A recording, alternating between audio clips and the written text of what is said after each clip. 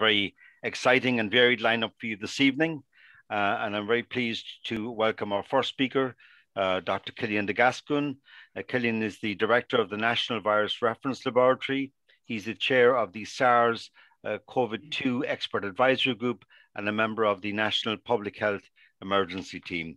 And Cillian is going to talk to us about COVID-19 and vaccines. Cillian, floor is yours. Great stuff. Thanks, Brian, and thank you to the Society for the invitation to speak here this evening. I will, let's go back to the start. So I'm just going to talk to you this evening about SARS coronavirus type 2 and vaccination. And I suppose try and give you a brief overview as to where we are in the country at the moment and perhaps an indication of what the future might hold. So just a brief overview of what we were talking about, a little bit of vaccinology, some virology. As a virologist, I suppose that's the bit that I find most interesting. To touch on the vaccines that we have currently available and then some of the future challenges.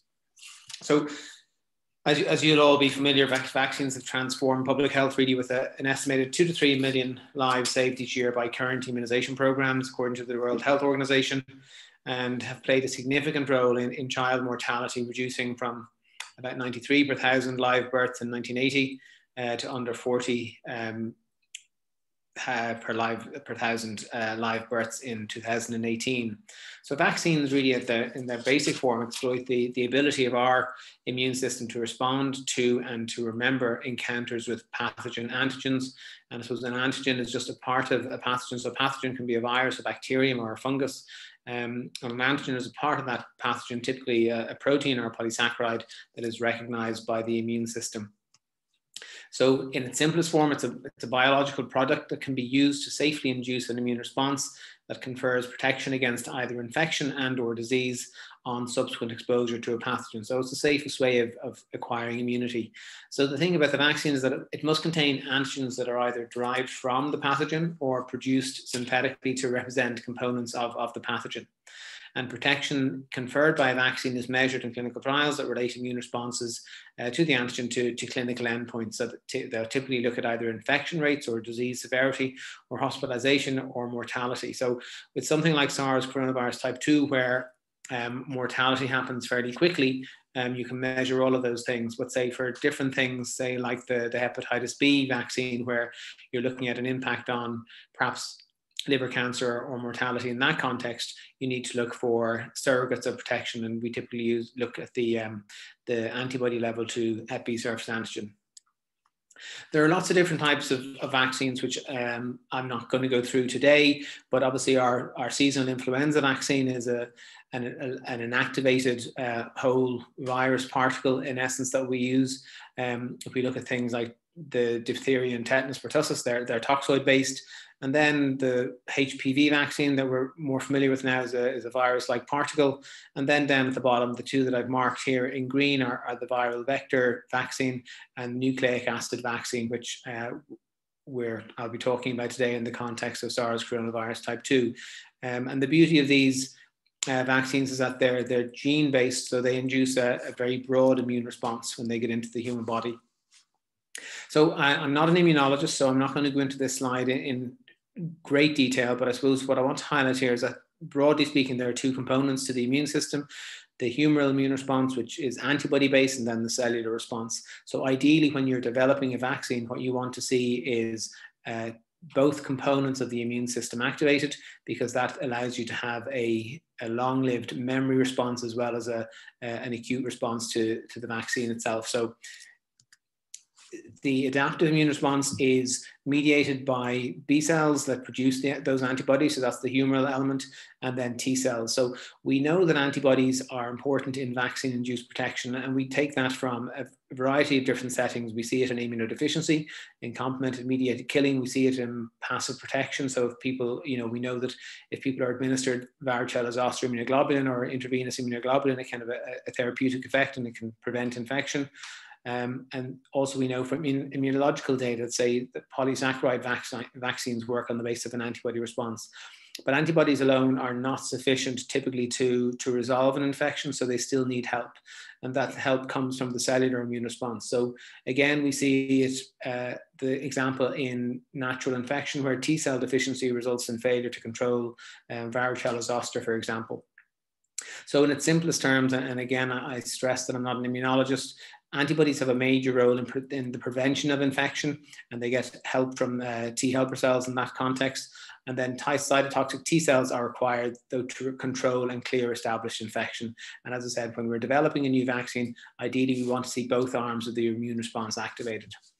So to come to the pathogen, I suppose we're talking about today, which is SARS coronavirus type 2, you'll all be familiar now with the background story and the first announcement on the 31st of December 2019. So the novel coronavirus, which at that stage was termed 2019 nCoV, was announced as the causative agent on the 7th of January last year. And what was really important was that the viral genome sequence was released for immediate public health support, and that was available on the 10th of January. And then 4 other genomes were deposited shortly thereafter on the 12th to the WHO Global Initiative on Sharing All Influenza Data. So this is where all of our sequence data is shared in the public domain so people can analyze the spread and evolution of the virus over time. So the availability of the sequence was really important because it allows the first diagnostic assay to be published later in January that month by Corman and colleagues, because PCR assays are specific to the pathogen, so you need to know the sequence of what you're looking for. And then the other benefit was that we know that the first messenger RNA was sequenced in the days and weeks immediately following publication of the viral genome. So really the vaccines that we're reaping the benefit of now, the work on those started pretty much straight away, just under 12 months ago. So this is a schematic of the SARS coronavirus type 2 genome up at the top. And really the piece we want to focus in on today is the spike gene, which is labeled there as S, it's one of the structural proteins. And then the bottom of this slide just demonstrates the relationship between SARS coronavirus type 2 and other coronaviruses with which we're familiar. We have a number of seasonal coronaviruses. And then obviously we've had the original SARS back in 2002, 2003, and MERS in 2012.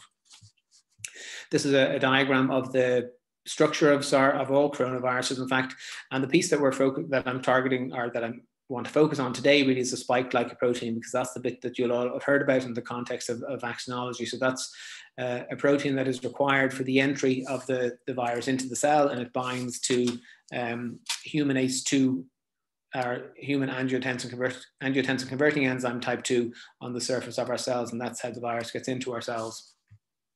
Spike protein itself is obviously quite complex. It's formed of a trimer, so there are three copies of the molecule in the spike protein, and there are 2 subunits, S1 and S2, that form the spike protein. And the spike attaches to the host cell receptor and then facilitates fusion of the virus envelope with our cell membrane, and that's what allows the genetic material from the virus to get into our cells. So this is the spike protein in its more I suppose, complicated forms. On the left-hand side, this is the closed version, and the 3 different colors there refer to the 3 different copies of the spike protein that go to form the structure itself. And then on the right-hand side, in the open form, we can see that the receptor binding domain has opened to allow the virus to bind to the human host cell receptor.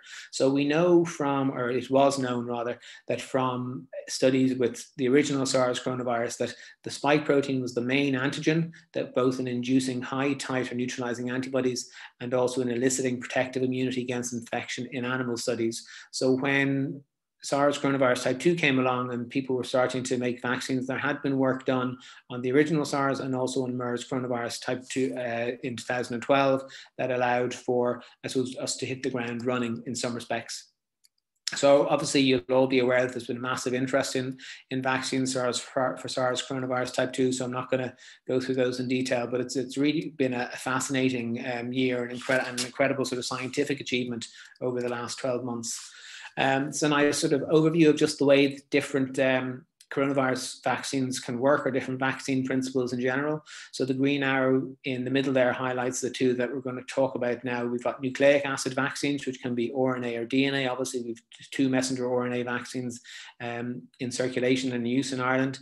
And then below that, we've got the viral vector vaccine, which is the AstraZeneca, the Oxford group in the chimpanzee adenovirus vector. So we'll talk about those in a little bit more detail.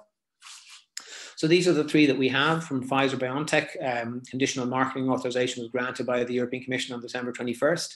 The Moderna vaccine, which deliberately contains mRNA in its name, had its conditional marketing authorization granted on January 6th. And then AstraZeneca had their authorization granted on January 29th. And it really is phenomenal, 12 months on, that we have three vaccines widely available and already in use, given where we've come from. So the messenger RNA vaccines, these have not been in the schedule prior to this, but the way they act is that they carry the genetic instructions for the host cells to make the spike protein, which is the antigen in this case, and that more closely mimics a natural infection. So the vaccine obviously can't cause the infection because it only carries instructions for the spike protein, so it doesn't make a full virus particle. But when the spike protein is manufactured then by our cells, the immune system recognizes it as foreign and mounts an immune response against it. The messenger RNA is encased in a lipid carrier particle, which protects it from degrading too quickly in the body, because mRNA is quite unstable and degrades quite quickly. So that's obviously why we've had all the discussion about the complicated transport, the ultra cold transport chain. But carrier particles also help the mRNA to cross the cell membrane. And then the advantages of this new approach, which really could be revolutionary in terms of vaccinology for a number of different infections, has advantages including sort of its high potency, the ability for fairly rapid development, as we've seen over the last year, and the ability to upgrade it fairly quickly if needs be, and also fairly cost-effective production. There's also the potential down the line to combine multiple messenger RNAs into a single vaccine, and the advantage is that there's no risk of pre-existing immunity because there's no viral vector, so that's something we'll come to with the viral vector approach. So the data that Pfizer-BioNTech presented to the European Medicines Agency demonstrated a two-dose vaccine efficacy of 95%, which really is incredible. The EU and the FDA had, broadly speaking, agreed that they would approve anything that was safe and effective safe and had an efficacy of greater than 50%. So to get the 95% straight out of the gap is just phenomenal. The high efficacy was also observed across age, sex, and ethnicity categories, and among persons with underlying medical conditions. And you'll have seen this graph, I'm sure, a number of times. So in the red line at the bottom, we've people in the study group that received the controls or received the placebo, that received the vaccine. And then in the blue line, you'll see the placebo group. And I suppose it's always the thing about presenting research. It's always nice to present your data and not have to require any statistical methods to demonstrate the efficacy. So you can see the number of cases in the placebo group started to increase quite dramatically after about 2 weeks. So really striking findings from Pfizer-BioNTech. And then shortly thereafter, Moderna came out. They presented their data to the EMA, so they're licensed on the basis of a vaccine efficacy of 94.1% in those aged 18 and above. And again, the efficacy was observed across all the various different categories that they looked at. And a similar diagram again, where we can see the case numbers increase in the placebo quite dramatically after about 2 weeks, and very few cases in the vaccinated cohort. So again, really striking results. Moving on to the viral vector, then this is the AstraZeneca vaccine. And so this is the viral vector vaccines use a virus that is non-pathogenic, so it's not causing any infection in humans. Typically, it's often an adenovirus, but you can use others, and it's selected to transport key antigens into the recipient cells to evoke a protective immune response. So in the case of SARS coronavirus type 2, the genome of the vector virus is genetically modified to encode for the spike protein of SARS coronavirus type 2, which, when expressed by the host cell, provokes the immune response, stimulating and neutralizing antibody production. So this is more convenient logistically, again, as people will be aware of in the context of the ultra-cold transport chain, but there is the risk of an effect of pre-existing immunity to the vector. So this is the reason that the Oxford group is using a chimpanzee adenovirus vector, because there's very low risk of people having been exposed to that before. And similarly, it's why Sputnik 5 uses 2 different adenoviruses, so that you don't get you're not getting an immune response to your primary dose when you're trying to give your booster dose. And this, I suppose, this has been learned, I suppose, the hard way in some respects. There was a trial a number of years back for use for HIV vaccine trial, and they used a human adenovirus type 5, and they found that in people who had been exposed to the natural infection previously were actually at a greater risk of acquiring an infection with the vaccine than those who received the placebo. So that's why we use vectors that people have not been exposed to previously. So looking at the efficacy, again, people will be familiar with the story around AstraZeneca. They inadvertently had sort of a two-tiered approach where there was a low dose, standard dose arm, and then a 2 standard dose arm. So their license at the moment is based on the efficacy of the 2 standard dose administered. So the EMA has licensed it on the basis of a vaccine efficacy of just 59.5%. But fairly wide confidence intervals between 45 and up to 70. And then, as we said, there was a report that the efficacy may be up to 90% in a low dose standard dose regimen. So the explanation for that finding remains unclear, which is why it hasn't been included in the licensing to date. But that phenomenon has been described previously with the meningococcus type C vaccine in infancy, where a lower initial prime dose can lead to a more robust immune response when you boost it. So unfortunately, there were insufficient clinical data to allow a reliable calculation of efficacy in those aged 55 and older. And again, people will be familiar with the discussions around that. But as a similar immune response was shown in all age groups, including those 65 and older, the EMA has authorized the vaccine for all adults. And indeed, we've done the same here in Ireland. The World Health Organization, this age group, has subsequently reported the overall vaccine efficacy at 63.1%. So certainly a difference in the context when we compare it to the mRNA vaccines. But what's really important to highlight is that there have been no cases of COVID-19 hospitalization, severe disease, or death in those age 65 and older who received the vaccine. So it still seems to be incredibly efficacious.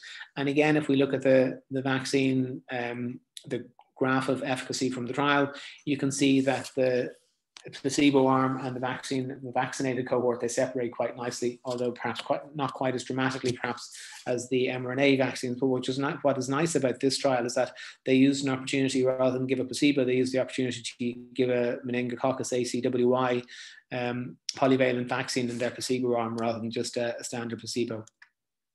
So what have we got coming soon? So we've the Johnson & Johnson vaccine, which will be coming. That's another viral vector vaccine, and that's entered a rolling review with the European Medicines Agency just, I think it was last week or the previous week. There's Novavax, which is a recombinant spike protein, which is produced in insect cells. So that's more akin to the Hep B surface antigen vaccine that we have. It's purely based on the protein. And then there's CureVac coming down the stream as well, or coming down the track, which is another messenger RNA. So just to look at the vaccine that Novavax is using, which is quite cool. They use a baculovirus to deliver spike protein DNA from the coronavirus into an armyworm moth cell up on the left-hand side. So that moth cell then produces the spike proteins for you, and then we can harness those spike proteins and sort of stud them into a synthetic particle, and then that synthetic particle with a saponin, which is an adjuvant to boost the immune response, is added, and then that vaccination aims to trigger production of anti-spike antibodies. So again, a very nice new sort of methodology for producing spike proteins, and that'll be coming soon. And the preliminary results from the efficacy for those trials are very promising. What have we learned to date? So the efficacy. The good news is that the efficacy in the clinical trials is really translating to real world effectiveness. We've seen that in Israel, in the UK, in Scotland, in England, and also even in Ireland in our own healthcare workers and in our residential care facilities. We're starting to see infections drop in hospital workers who would have been vaccinated first. We're seeing data that the vaccine may protect against asymptomatic infection as well. It's coming from the UK Siren study. And we're seeing that there's a reduced viral load in infected vaccinated individuals, and they appear to have a reduced duration of infectiousness. So all of those findings can lead us to conclude that it's likely these vaccines will have an impact on transmission as well. Now, there's no reason to believe that the vaccines wouldn't have an effect on transmission, but obviously we're keen to gather the evidence and see the data so that we can make informed decisions. But the early news is really positive in that context. There's a lot of discussion, obviously, about the single dose, and that may suffice in those previously infected with SARS coronavirus type 2. And again, that's fairly intuitive in some respects, because you're no longer working in the realm of primary immunization. What you're doing in that situation is boosting a previous immune response. So it makes sense that you would that a one dose might be sufficient, and we'll wait to see what the guidelines are around that. And then there's been a lot of discussion about the idea of a single dose perhaps providing protection for up to 3 months if there was a need to vaccinate large proportions of the population in a case of vaccine supply shortages. Now, Certainly, the AstraZeneca vaccine demonstrates good efficacy up to 3 months, so that's not a problem. But certainly, mRNA vaccines have been licensed on the basis of up to 28 days, and the majority of people in the studies would have got their vaccines in around the 3 to 4 week mark. So I think we don't have the data to extend the duration for those vaccines at this stage. So just coming towards the end, this is a really nice slide from JAMA, which just highlights the efficacy against severe COVID. So we're obviously concerned about controlling infection across the board. But if you look at the percentages there under the green arrow, for the vaccines that we have now in use, and in addition, the Sputnik vaccine, which I haven't talked about here, pretty much the efficacy against severe COVID, including hospitalization, is really about 100%, which is phenomenal. So we should really see a benefit for our vulnerable groups and our elderly patients in the coming weeks and months here in Ireland as well. So there's been a lot of discussion about what proportion of the population we need to get to. Now, obviously, at this stage, we've no plans to vaccinate the under 18. So that is a piece of work that needs to be done. But this is just a nice slide from a publication from 2011, just talking about the herd immunity concept. So basically, the herd immunity threshold is related or correlates with your R0. So if we're looking at SARS coronavirus type 2, we're probably in the region of an R0, a reproductive number between, probably in an unmitigated setting, probably somewhere between 4 and 6, which is around here. So if we move up the graph, we can see that our herd immunity threshold is probably somewhere between 75 and 85%. But as I said, at the moment, we're not planning to, or we don't have any recommendation around the vaccination of children and adolescents because they weren't included in the trials. So that's something we'll need to look at. But ultimately, our aspiration should be to get to about 75 to 80%, 85% of the susceptible population, the susceptible adult population, to give us some level of protection in that cohort. So the future challenges, as you will have seen, the spike protein is really, I suppose we've gone all in on the spike protein. It's in all of our vaccines to date. So what are the spike protein changes? And that's really what we've seen over the last, so it's more so the last 6 months as such. So I won't go into this in great detail, but these are amino acid changes that we're seeing in the variants of concern that have been reported. So there are 3 main variants of concern based on increased transmissibility, based on potential for increased severity, and based on the fact that they may have an impact on vaccine effectiveness. So B117 was first reported in the UK, B1351 was first reported in South Africa, and P1 was then first reported in Brazilians who had traveled to Japan.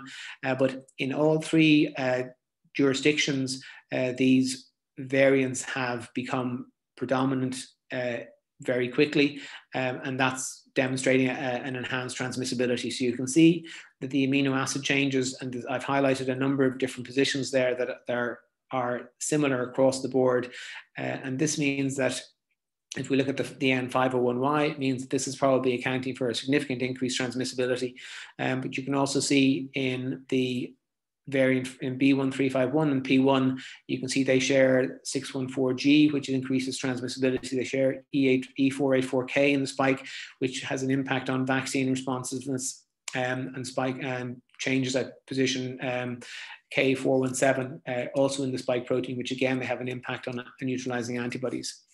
And this is the concern for us now. So this is just an example from B1351, which is a South African, or the variant that was first reported in South Africa. So we're looking at the top here on the left-hand side, we're looking at the top of the spike protein and its interaction. The RBD stands for the receptor binding domain.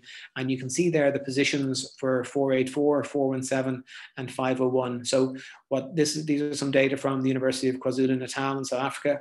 So they've reported that 501Y is enhancing binding affinity to ACE2, 484K is enhancing binding affinity, but also conferring resistance to class 2 neutralizing antibodies, and K417N would abolish key interactions with class 1 neutralizing antibodies and likely contributes toward immune evasion. So we are concerned about these variants, and there's a reason that we need to control them. It's not surprising that they would emerge over time. Viruses change and viruses evolve. And I suppose the key thing for us at the moment, we know that B117 remains susceptible to the vaccines that we have here in Ireland. So the key thing for us is to roll out vaccination as quickly and as safely as we can.